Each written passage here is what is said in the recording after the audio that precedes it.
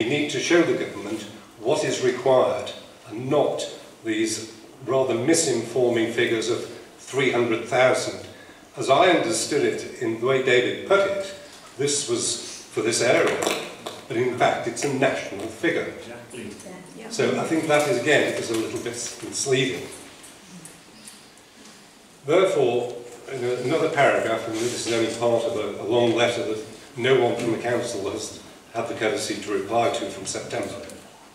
Therefore, from the revised figures, and by utilising empty properties in the borough, along with brownfield development of Wirral waters and other sites such as the old Premier Brown's site at Morton, the council now acknowledge that they can safely deal with the required housing on the Wirral without encroaching on Greenbelt. Again, no reply to this one whatsoever, and this is probably the third or fourth letter I've written over several months. So there's a lack of response from the council and no real good thinking from the council about what the people of Wirral need and why there is not more regeneration of brownfield sites and more starter homes. Thank you very much.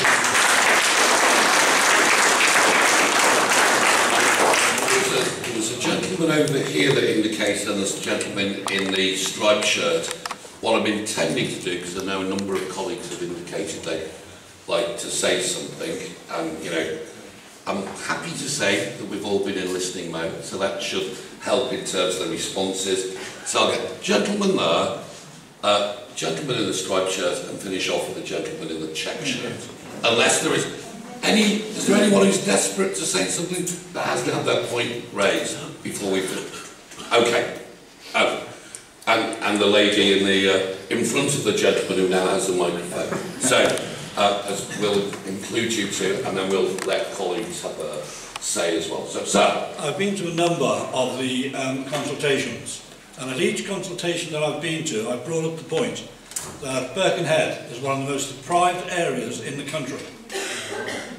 The state of housing down there, where people have to live, and I'm not just talking about Birkenhead, I'm talking Rock Ferry, New Ferry, Ellesmere Port, Wallasey. Right? These people have been left. If you go round the Flaybrick estate, right, in the north end of Birkenhead, that place looks like Beirut, and you've got people living there. You've done nothing to help these people, nothing at all. And these are people who support Labour.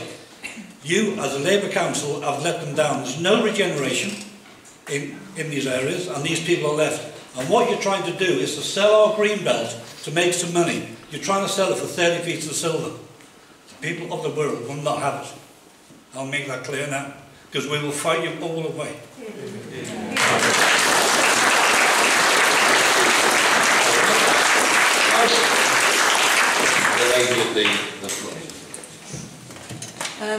I'm Caroline Evans, I represent the Colby Society, and I know there are other societies here, and what I wanted to say was, listening to everything that people have said, I think the council should be taking a much broader view, like the lady at the back said.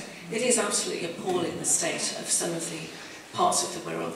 I've worked in Manchester all my life. I've seen Salford Quays developed by, I believe, Peel Waters. It's a fantastic development, and it's really, really helped the people of Manchester. We do not need greenbelt building here. What we need is developing those areas, and what Wirral Waters, I presume, are proposing. And I would like you here to say to the people here that you will promise not to build on our green belt where there is farmland. At the moment, this country only supports 60% of its food supply by its own farming. When we have Brexit, we're only going to be able to grow 40% of our food. Where is the sense in threatening farmers, threatening to take their livelihoods away, threatening decent food for the local population just to make a small profit on some houses when you have so much other land? I would really like it if you would promise that, but I don't think you will.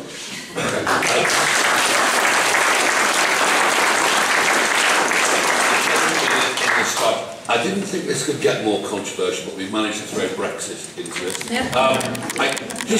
Just to be clear, and I'm sure you would get the people I know, they happen to be Conservative councillors and Lib Dems and Greens and so on. I'm sure you'd get a personal commitment from every one of them that we wouldn't be building on Greenbelt. That is the stated policy. so I can give you that commitment. It is much more, it is a matter, as David has said, that he will do his report, it will go to the Cabinet, and the Cabinet will make the decision. Although Phil Davis did say that, you know, over his dead body would be any building on the greenbelt, so that's got to be worth something. So the man in the blue and white shirt. The man in the blue and white shirt. David Billington, an Irby resident. I have a very simple point, which won't exercise any statistics whatsoever. But I need to preface this, first of all, with an apology to David. I wouldn't have your job for all the team Chinamen. I really wouldn't. But I lost count of the number of probablys you used in your presentation and in your answers. The fundamental thing at the moment is we don't know where the goalposts are. How many do we need to build? We don't know. Okay, and I actually went to a presentation by Peel, of all people, on Friday, just to listen to the other side of the fence. Right?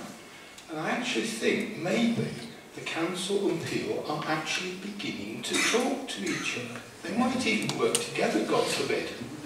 Right? When we can decide where the goalposts are, when we know how many we need to build, when we know how many Peel will or won't produce, only then can you go out to consultation. For at the moment it is totally flawed. For goodness sake, find out what the targets are and then make your actions, then consult.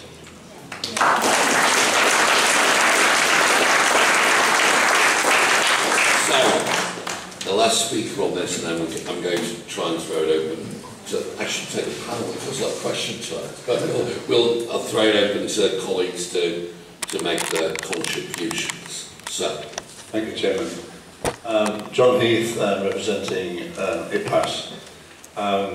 Sorry, IPAS.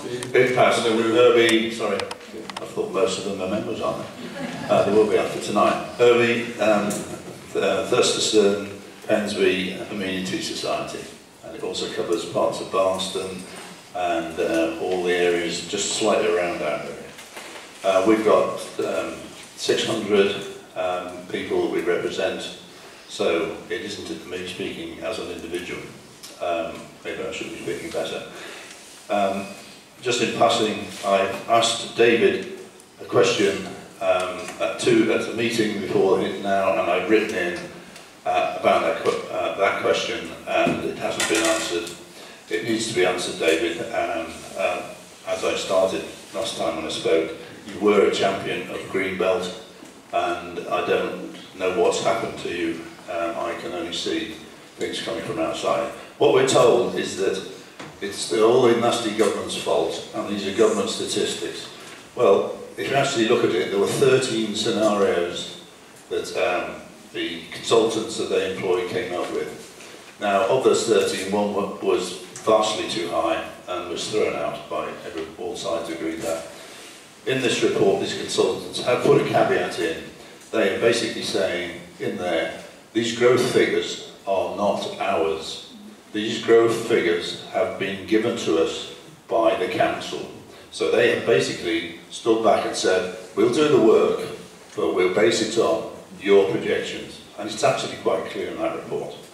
Now, that 803 houses was towards the top end of all the scenarios.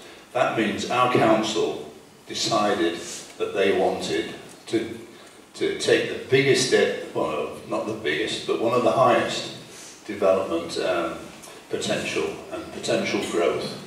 We've had a look at it, we've had professionals, we've now got about 20 groups that are community groups, environmental groups, like ourselves, that's in the Wirral Green Space Alliance, and we have backing, we've got financial backing, and we are going to take this all the way to the courts. If it needs to go that far, census and see. We had it looked at professionally, and already the conclusions are it's very, very unlikely that we need to go into Greenbelt. IPAS 2 years ago was worried about this, could see it coming, and we did a study of every Greenbelt site in our area, every single one of them.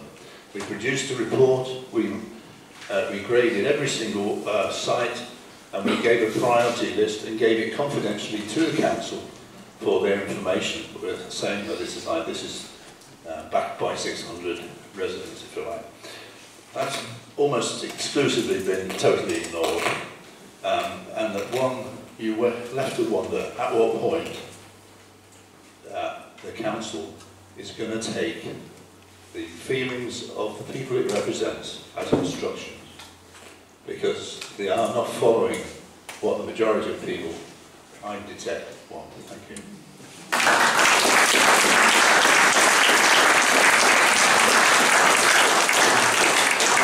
John, thank you for that, and I'll declare it because I know John very well for the work that he does for a range of organisations, including it. So, David, I'm going to let you respond to the... there are a whole series of concerns, particularly no one seems to be responding to letters that are being sent in to make these points of why that should be the case. And then I'm going to have a quick go around the table. Okay, so David. Okay, thank you, Councillor Green. I'll just try and pick up a couple of those, because obviously there's a lot of points in what was said there. But can I just clarify just a couple of things that were said that are not quite accurate? The first of all is that we're not subject to government intervention on our local plan at this present time. Okay? Government gave an indication they were looking at that, but we are not under formal intervention. So we have our timetable and we're producing our plan. In terms of responding to the correspondence that we're getting in, we're getting literally hundreds of representations, letters, emails coming into us. Now, we're trying to respond to all of those as quickly as we can, but clearly that will take us time to get through that. Specifically in relation to John's email that comes in, there's been several emails. We've drafted responses to a couple of those. We've got a couple more to complete, so you will get those responses from us. And I think there's a lot of questions written into this constituency committee tonight. I think we've answered most of those already in writing as well. So we will continue to try and do that. The other thing, just picking up a couple of points, the 803 number, that was a number for objectively assessed need. That does not include any economic growth. The projections that John's referring to, if you look at the reports, the numbers with economic growth are in excess of that, and they could go up to 1,200 dwellings a year on the highest level of growth. So those could go down. Yeah. Okay. In terms of growth, they don't. Hang on, we've all been in the main. We've all been. Yeah. In the main, we've all been very good. So let's David. So we might disagree with him. We might be right to disagree, but he has the right to be heard in respectfully. Yeah, I just wanted to clarify that point about the 803 number. A couple of other things just to say that I think one of the ladies at the back raised the issue about, if you like, looking at all areas in Wirral. Well, that's what Wirral's local plan actually does.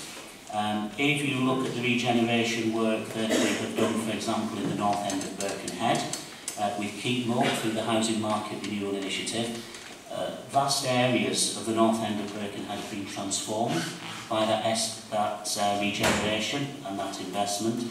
If you look at parts of Rock Ferry, where again we've been looking at the Housing Market Renewal Initiative, lots of new properties have gone up there. That area is being regenerated. We're actively working on New Ferry and places like that at the present time. Shortly we hope to have a growth company in place which will enable us to focus on the centre of Birkenhead, the town centre, Woodside and the Hamilton Square areas. So we're doing all of this other activity alongside all the brownfield developments. In terms of empty properties, there are just about 4,600 properties in Wirral at the present time. We're bringing back into economic use somewhere in the region of about 260 of those properties each year. Over the last 5 years, we've brought back just over 1,447 into economic use. So where we can bring those empty properties back in, we're doing that. Where we can increase the densities, where it's appropriate to do so on brownfield sites, we're doing that. Examples of things that we've done so far, if you know the Sainsbury's in Upton, behind there's a piece of derelict land for the last 30 years. It was contaminated, nothing happening with it. Spoke to a housing developer. You go there today, you've got a housing development on a site that at one time there was no demand for. So we're doing all of this work in addition to looking at the local plan, and we're looking at everything in its context in Wirral. I'll probably leave it there, Councillor Green, if I may, because obviously there's lots of other comments, but obviously I'm conscious. Well, we are capturing those, aren't we? So everyone's comments have been captured, and we'll make sure they're fed and included in the process. David, is that okay? Absolutely. Yeah. We'll respond to any questions that are asked, but it will take us a little bit of time because obviously there's so many questions coming in at the moment. Okay. All right. Now, I did say that we'll get another. We will have a bit of question time. Go on then. Yes. Did you just state that there's 4,600 empty properties? Yes. Yeah. Am I missing a massive point here? Can you not just develop them instead of building on the green belt? Right. Okay. And I think that's a really good point, and I am pleased that David referred to it, because I know it's a case that's been consistently made. Now I'm conscious, Jackie Evans has arrived to do the presentation on the urgent care centre development, so I'm going to have a quick go around, and I'm conscious. Now Matthew, I gave you a big build-up at the beginning of the meeting, so Matthew, do you want to... You've been trying to get in for a little while. I have, Jeff. Thank you. Look, I'm hoping to be able to ask David just a couple of very quick questions, and then hopefully that sort of illuminates a couple of bits. And also, I think as part of my question, if I could, the lady that just asked her question about the empty properties, if you could address that, please, David.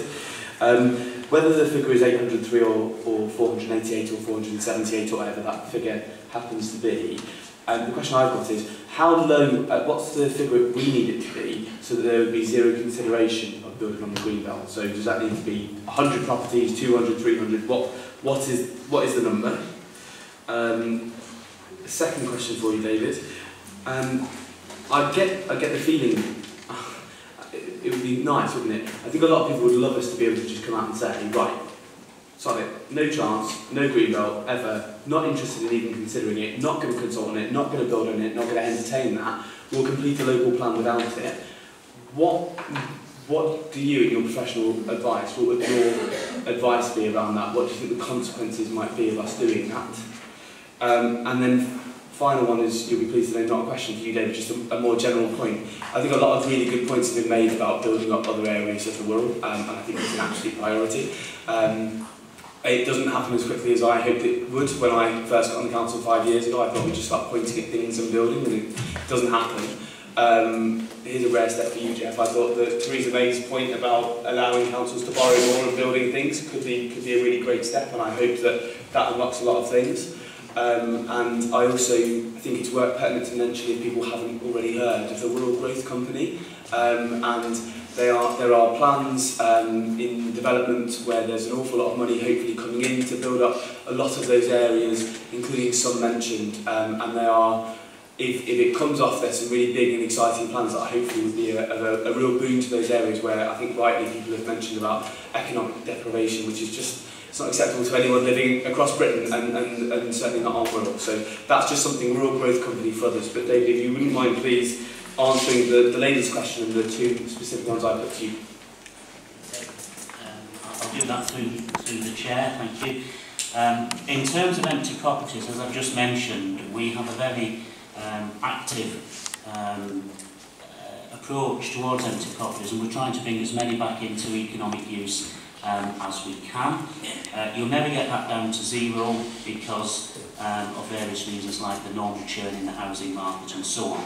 But we're looking to try and use those empty properties, obviously, as well as we can. They will help towards the numbers, but we need obviously a lot more than the number of empty properties that we've already got. So we'll continue our work on that, but we do need new dwellings as well.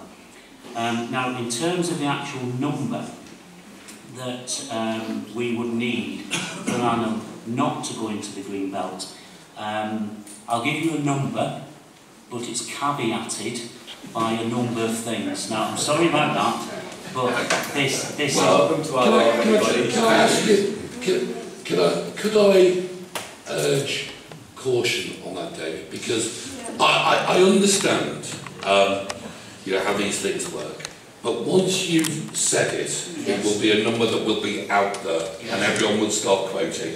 And if it changes, and it will be challenged, no doubt, you know, people will end up accusing you of all sorts, ranging from, you know, well, let's not imagine what they might be. But all I can I just, you know, if you're going to caveat it by a whole load of assumptions and ifs, buts and maybes, can I just urge caution on coming up with a number? Because once it's out there, it's out there.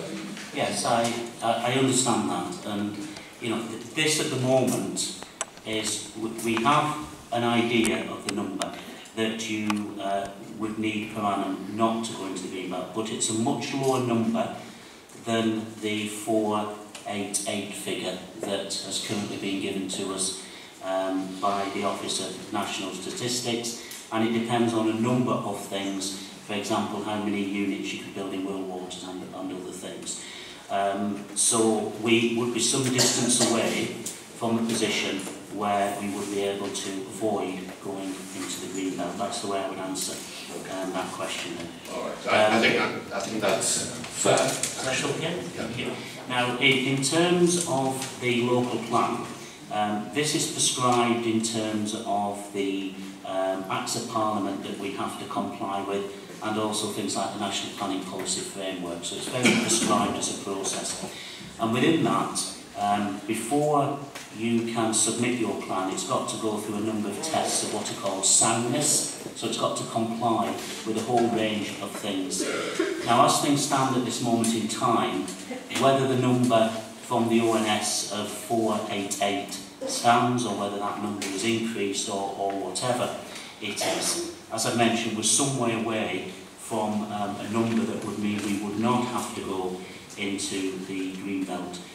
So my professional advice is that to comply with the soundness tests and the housing numbers and the needs that we've got at the moment, the plan that the council submits will have to have an element of green belt development within it. Now, the way it works is the plan, as I've mentioned, is over 15 years. So the land supply is split up into 5-year chunks. Now, what we will seek to do is maximise everything in the urban area, brownfield sites, Wirral waters, and all those other things that I've mentioned. And if we can maximise that, then that reduces the take on the green belt. Now, we don't release all of the green belt in one go. We would only release the green belt over periods of time as and when you actually needed it. Now, over a 15-year period as well, the other thing that will happen is, of course, population will change, household formation will change, and other factors will change. So your housing number that you agree in the local plan will change over time, and that's why we have to review the plan every 5 years. So clearly, if we need less housing over that 15-year period, then there's less release needed of the green belt and the other things, and that's the way it works from there. But in my view, at the moment, as things stand, the plan would have to have that element within it. Okay. All right, and thank you for your very full answer. Now, as I said, Jackie is here now. I hope you haven't rushed to get here, Jackie, because we're still going on. What I'm going to do is to try and limit colleagues now. So the people that have indicated, and I'm going to call Mike Sullivan first, then I'm going to call David Burgess-Joyce, and then I'm going to call Tony, and then close it down. People content with that? We've had a really good run on this. So, no, we're moving on. Mike. Thank you, Chair. I just wanted to add to the debate. We've listened very carefully to what people have said. We were given arbitrary figures where we had to come up with a local plan, and we've done that, and we are still in the consultation period, so there's a long way to go. But I personally, I don't want to see any of the green belt built on. I'll say that categorically. And if needs be, and I said it at the council meeting a couple of weeks ago, I would actually go to court and challenge the government's figures if we need to. But it's a long process, and it is, and the comments the lady made near the front there about people's lives. But this council can't force any landowner to sell their land to build on. So the farmer's future is in the farmer's hands. We've just, as a council, we've identified land, that's all. And it's out there for consultation. And we are listening, we certainly are listening, but there's a long process to go. And if necessary, I'll state again, I would challenge the government in the High Court. Thank you, Chair. Thank you, as always, Mike, and thank you for being brief. David, you indicated. Thank you, Chair. I have no intention of well, I was going to be brief, but I won't be.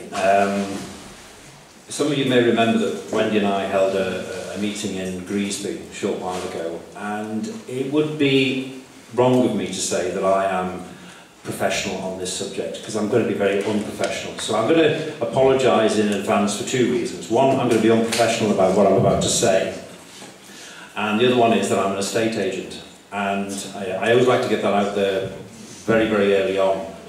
The reason why I mention it is because we've got a fight on our hands, and at the moment, none of you will remember 1939, but 1939 was the phony war, where war was declared but nothing actually happened. And that's what's happening at this moment in time. And as a result, as an estate agent, I took the decision that my company would not support any developers coming into the Wirral to develop any of our greenbelt. But what's happened since that Greasby meeting is I have been contacted by 24 developers and 9 consultants. Now the consultants, and Mr Simpson may well know what I'm referring to here, but Simpson knows full well, better than anybody, how people will come into this great place of ours to try and advise. And what they do is they come in from London mainly, and they advise developers on how to undermine and usurp the process of planning, so that you can merge villages and towns together, that they will advise with great support from legal minds on how you can get planning on our beautiful green belt. So if you think that this is now going to be a nice, polite fight and everyone's going to discuss things politely as we are currently, then you're in for a shock, ladies and gentlemen. Because if anyone's got a tank or an armoured vehicle, I suggest you bring it out now, because the barricades are going to have to go up. I exaggerate no way. The reason why the council wants building on Greenbelt is because that brings in higher rates of council tax, because those are the houses that are the G's and the H's. That's the plain reason for this. The new house builders. Thank you. Thank you, Phil. Thank you. So please be under no illusions. We are in for a significant fight, and I personally do not want any building on any of our beautiful sites, because the moment you start to do that and you allow a developer to do that, you've set a precedent. And guess what? It will chipped away. There is no requirement, and I don't know about you, but the last time I looked, the Wirral wasn't a hugely industrial area, and there weren't great tracts or swathes of workers coming onto the Wirral needing housing. Professor Gregg did some great work on how little the population is on the Wirral increasing. That's not going to change anytime soon. And if you genuinely believe that people who buy houses on the Wirral aren't already residents of the Wirral, I can tell you as an estate agent, the vast majority of people who buy houses off me already live on the Wirral. They're just moving to a better postcode. That is the way it works. So I told you I'd be unprofessional, but I am not going to allow our beautiful, beautiful Wirral to be trashed by anybody, and certainly not by developers. Thank you very much.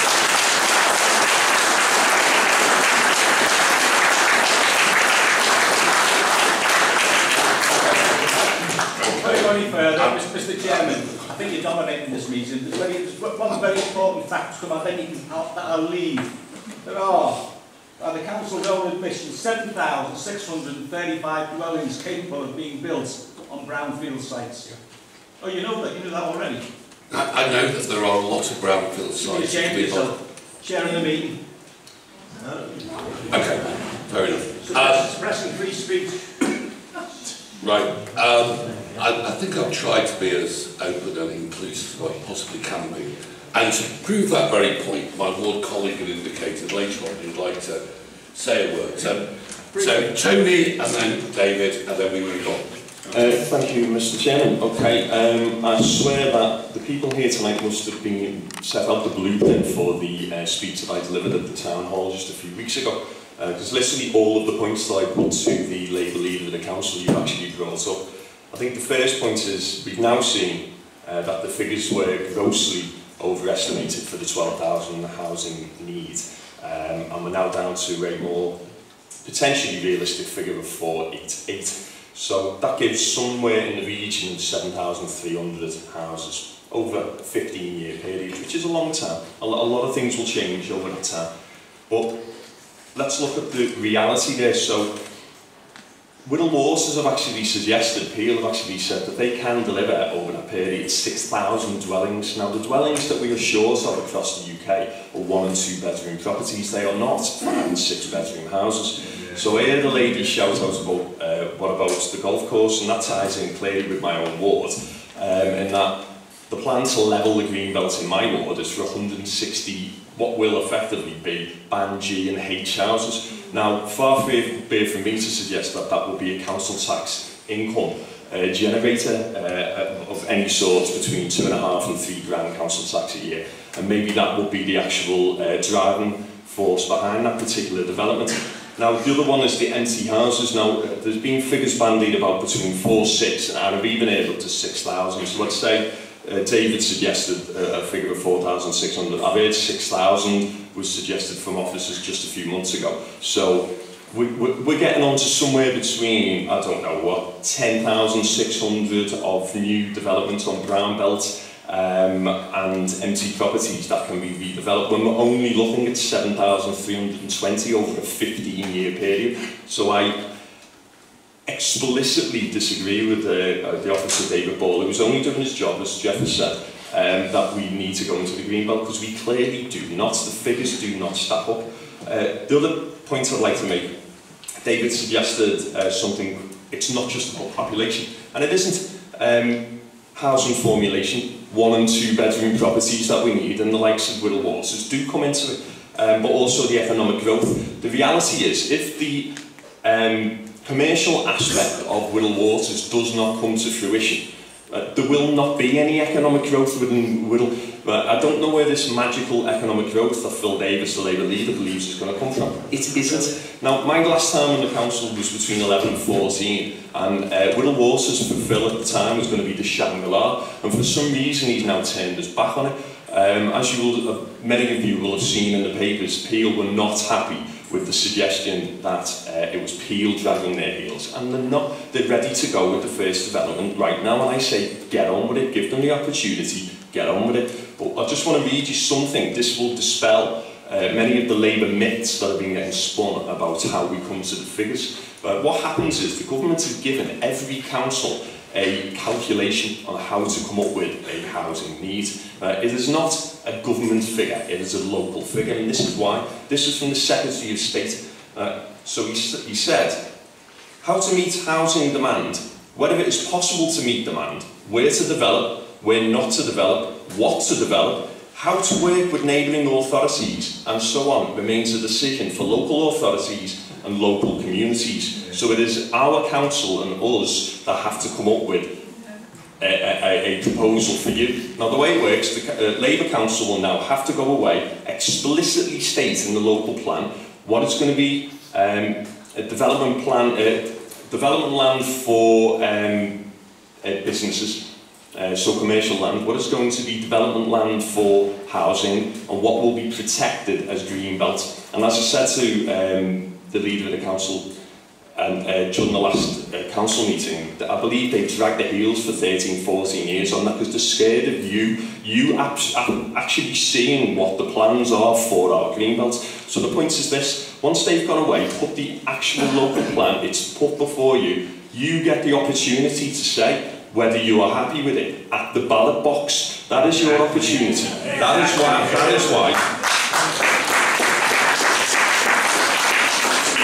what the Secretary of State meant when he said local authorities and local communities. That is your opportunity to have your say whether you're happy with the plans that have been put before you. Thanks. We've been going an hour and 20 minutes on this one, so I'm going to ask David to finish off. Then, Jackie, the floor will be yours. Okay? All right, David. Yeah, thanks, Chair. As many of you will know, I've been on the planning committee probably longer than anybody else for the last 18 years and chairman of it on many occasions. My concern is the banding around of us wildly varying set of statistics and numbers associated with what we actually need, what we don't need, what we might need, conditional upon so many unknowns and unable to be decided matters that it's difficult to say really what we want at all. My point was twofold at this stage. One, the empty houses thing, which I was going to allude to before somebody else did. We really don't know whether it's 4,600 or 6,000. Whichever figure it is, great effort and priority must be given to getting those back into use, because that would make a heck of a difference to what we actually require. The second thing is, which concerns me as a member of the planning committee, as I say, spokesman and chairman on many occasions, is we have well over 1,500 approved planning permissions for housing. I've mentioned this before and I mentioned it again. I would like David, possibly if he can, to give us an updated figure on that, because if only pressure was put on these people who have wasted our time going through the process of identifying sites that are suitable for development and granting them approval, if only they got off the backside and actually built them, their excuses are that they're trying to increase their property portfolio's value. Sometimes that's a reason for it. Because obviously, if you own a house and you want somebody to build in your back garden, your house is obviously going to be worth an awful lot more to sell it if it's got planning approval in its back garden. Some people do that as a cynical way before they sell the house. So not only are they changing the quality of the area, they're giving somebody else the opportunity to build something which might be overdevelopment on the site, purely because they've got planning permission for it.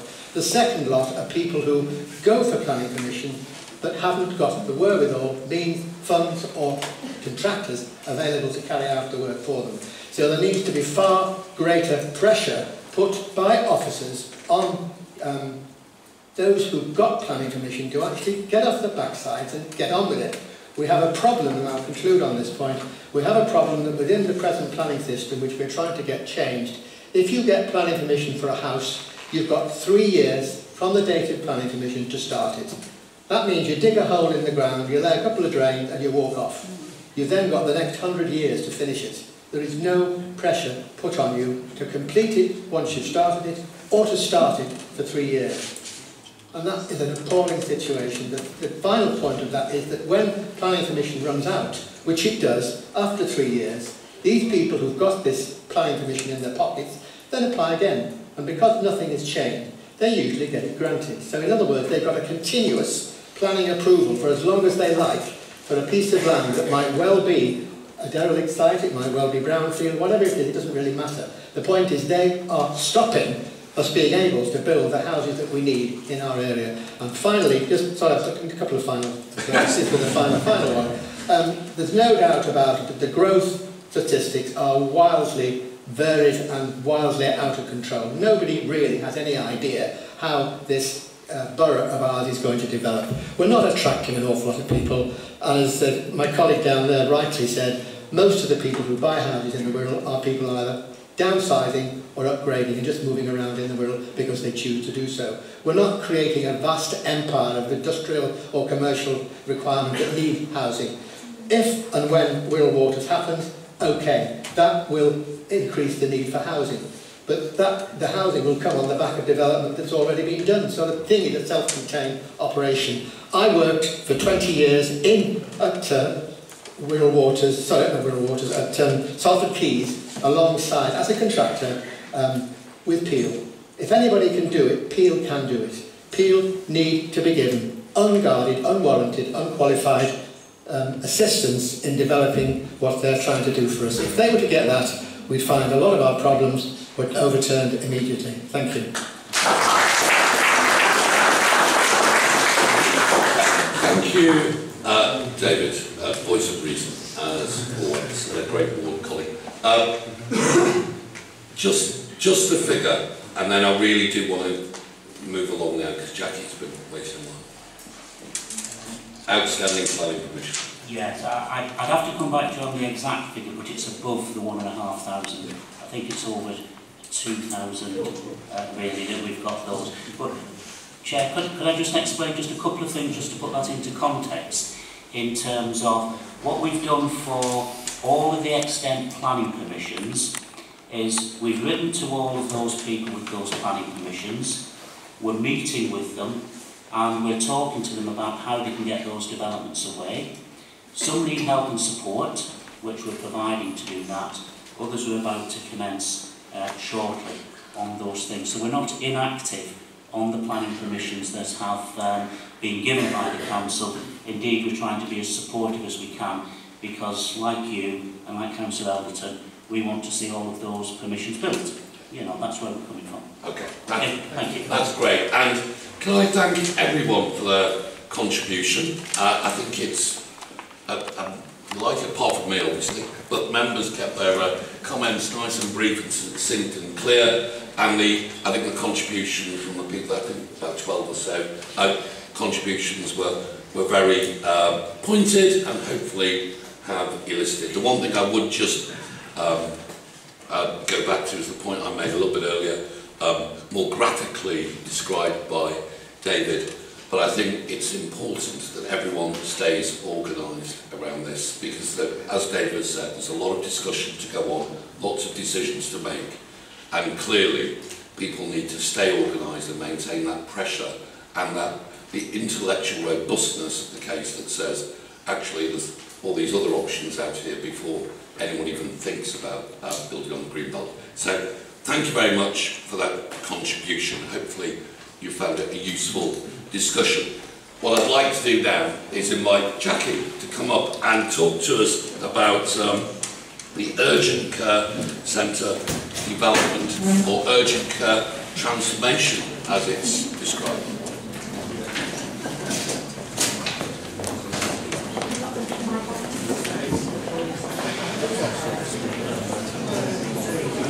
If people want to, do you want it 2 minutes? Okay. Okay, I'm sure I speak on behalf of Jackie and say if you ever want urgent care, it might be quite an interesting presentation. Okay. Okay, Jackie, are you okay to go? Absolutely, thank you very much. So good evening everyone. Firstly, just a quick couple of introductions. I'm Jackie Evans. I'm an Assistant Director working across the Clinical Commissioning Group and the Council with the lead for unplanned care. My colleague, my left, is Zoe Delaney, who's one of the team working with me on this development. Firstly, I would like to thank everyone for the invite tonight to talk about this transformation and consultation that we've just commenced.